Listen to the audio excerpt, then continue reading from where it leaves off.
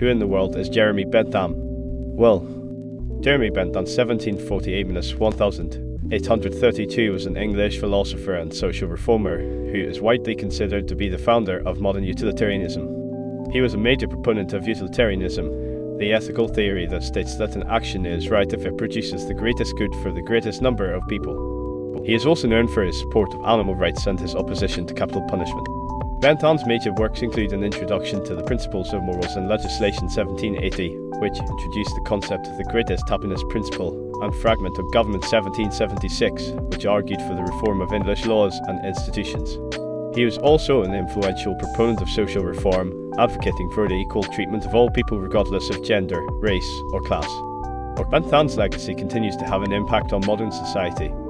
His utilitarian philosophy is still relevant today, and his ideas on social reform have shaped a modern understanding of justice and human rights. In addition, his advocacy for animal rights has been a major influence on the modern animal rights movement.